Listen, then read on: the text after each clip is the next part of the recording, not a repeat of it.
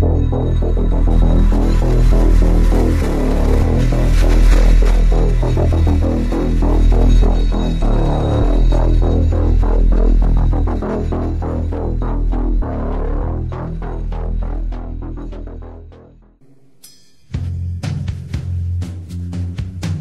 name is Nasime Saps. Let me ask you a question. Has anything ever happened to you that you couldn't explain? That made you feel sort of foolish when you tried to tell somebody about it? Well, if it has, you have plenty of company, as you'll soon see. Go ahead and tell them about your testimony, remembering you're being given the opportunity of choosing to come here to help. Well, I won't go into too much detail. I just wanted to mention that there are a lot of us here on Earth that remember being in the heavenlies and planning to come here to the Earth for this exact time period. I remember God being very excited about this time, and that He did not send His weak people, or weak messengers. I kinda look at this as sort of like paratroopers being dropped off into a war zone. It is war. You've been briefed before you were sent here. Some people are kind of hazy. They're starting to wake up. They're starting to realize that they're here for a reason. Some people have known this all of their lives, that they are different, that they are here for a reason, and many do not know exactly what it is, nor do most have any memories of the heavenlies, but some do. I believe that a lot of these people are going to start remembering some of it, but it's like instincts within them. These inner instincts have driven them their entire lives, almost always against the mainstream. It could be everybody in their lives questioning them and saying, "What you doing this for? Why are you going in that direction?" It may appear stupid to others on why we have gone a certain direction in our lives. Well, we know why we are going in a direction. We may not know all the specifics, but we know deep in our spirits that that is what we are supposed to do. So, back to people who have been sent here. The Holy God has put His people in positions all over this earth, and He has His plan and He is very excited about it. What the Colonel was talking about just reminded me of this. Greg must be a very, very strong person. Is he a son of God? I don't really know what the definition of a son of God is, whether it's just a strong spiritual being. Like a warrior, God does not send His people into enemy territory, into the most dangerous zones without them being strong warriors and soldiers, and able to come out of it. What God has shown me, is that when someone comes in, it is like a mission. It isn't just the person, there are other angels that come in with the person to help with the mission to be accomplished. It is like a special operations group or special ops group, so for every person that is going through this, there are angelic hosts that have helped pull that person through things, and even helped to keep them sane. A lot of people want to know how I am sane. It has been with a lot of help. God Himself has even jumped in and pulled me out of some very difficult situations, and God has divinely given me direction and guidance and wisdom. People have shown up and helped me. Angels that have appeared have saved me, and many times I thought these angels were human, but they were actually angels. And that has been the standard for a lot of people that are sent here for this time period. Think about Greg. He didn't have the luxury of disassociating, so to go through what Greg has gone through, he must be a very, very strong spiritual warrior, and that's the point I wanted to make. Well, you know what makes me really strong, and Paul probably attests to this, believe it or not, is my kindness. I have deep compassion for people, and it's hard to fight against somebody like that. And I feel sorry for people, and prior to this, so that you know, I was in combat for 5 years. I spent 5 whole years in combat, and I'm alive. And I was a sniper, but I was also involved in many firefights. And my unit name, and this is between us, this part, and we were put together, believe it or not, in the 80s for the Gulf War,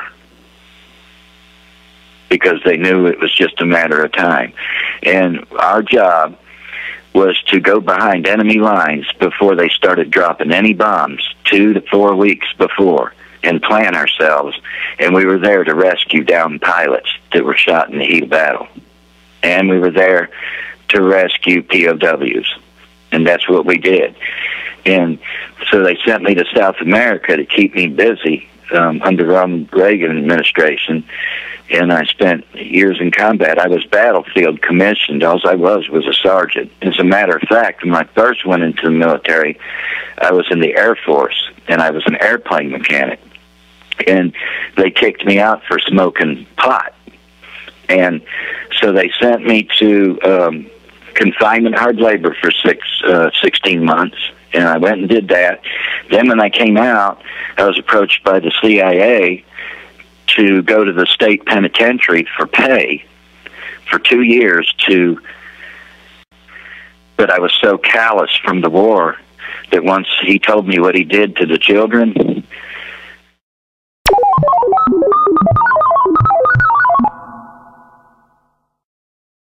because I just not geared that way. You don't do that to children. And so from there, I was just telling Paul, and I won't go into it, but I had gotten a job working at the underground facility, and I was actually exactly what they were looking for, somebody that was, you got to be able to pull the trigger.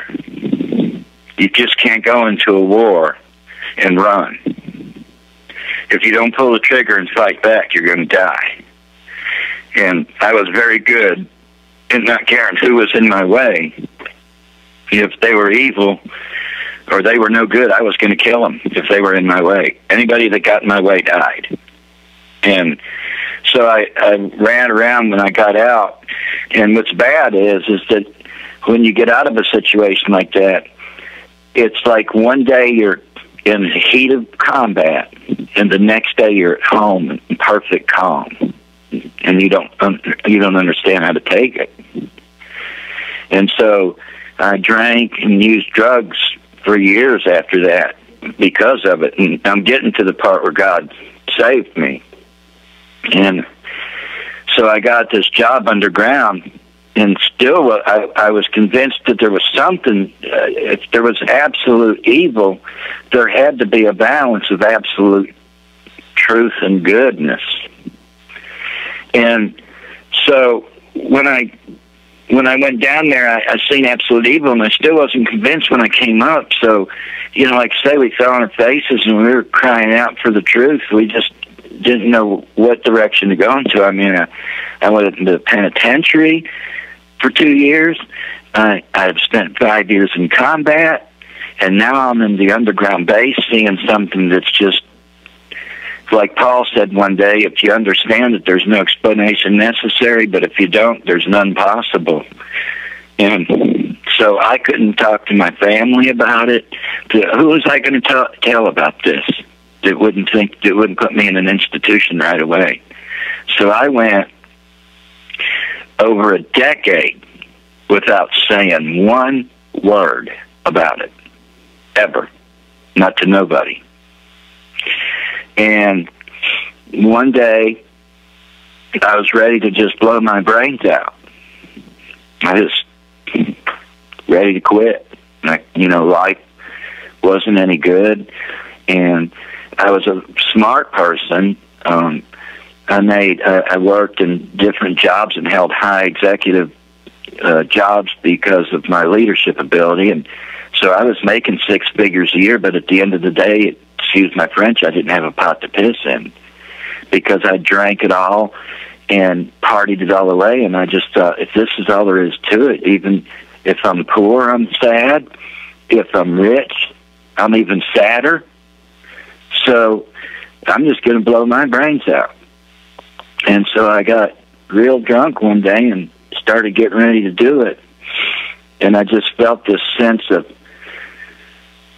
total calm and understanding that my dad went through it in Korea, and I'm just another one that was run through it, and why not me?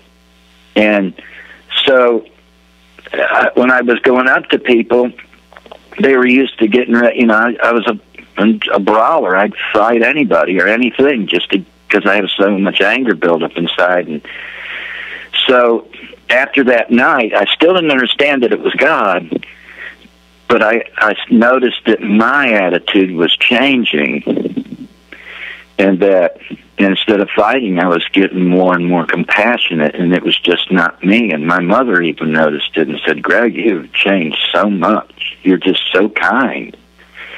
And the kinder I got, the more I got attacked, but the more I won without even firing a shot or swinging. And then my mother had instilled in me years ago as a child, she was been a Christian all her life, her and my aunt, and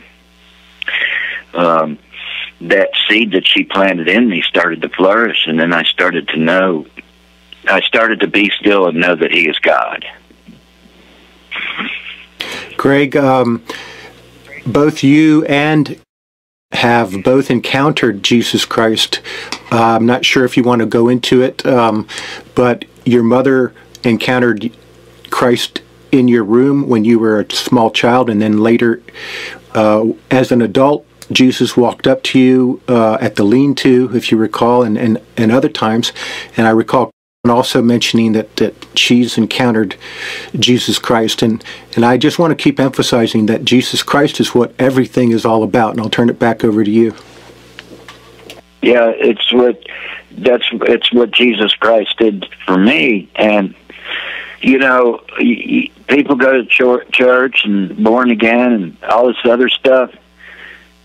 But I just, myself, with all the anger and violence that I'd seen in my life, I just thought that that's just what the world was, and that if I was going to survive in it, I was going to have to be angry and violent towards everybody.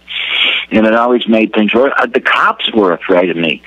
I remember an instance one time, and I'm not a big guy, where it took 4 cops to get me down, and I took the guns off the 2 of them and threw them in the river.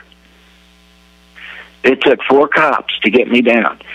And one of the cops was a Christian. And told me, he said, "Boy, if you would just take that same energy and put it towards God, you'd be a heck of a guy." Because he took the guns, and he knew that I could have shot him, but I didn't. I threw the guns in the water. I was just wanting to fight. And so when Jesus came to my heart, it was just a mind-blowing experience for me. It just absolutely just was mind-blowing. And I was in a room, I wasn't married then, and I was in a room, and I backslid after this, but I was in a room, and this might sound like a fable, but it's not. The windows were open, and it was real calm at night, and I was just laying in my bed, and this wind came through the room, and it just blew the curtains and this wind out of nowhere. And I looked at the window, and the trees weren't moving, but yet this wind was blowing all over me. And right away, I understood who God was, and I got on my knees and asked Him to come into my life. Since then, I backslid a couple of times, but I've been able to get myself up. Now, I'm older, I'm 55, and God has put so many people in my life, like Paul and you, and just so many people, that now I know that I was put, like you said, into the middle of combat. All these years was training. That's all it was training for what's coming up. And I'm not afraid anymore of man. All he can do is take my flesh. He can't have my soul. My soul has already been bought and paid for. And so now when I come across these entities, and I've had the devil himself come to me. I own a welding shop, and I've had the devil himself come to me and try to get me to step outside the shop, and gave me all kinds of delusions. And I just made a choice to resist him, and he left. And I thought, man, all I got to do is just not listen to him. Just not listen to him. and all those entities, it all just started coming together. And what really brought it together was an interview I heard the other day, brought more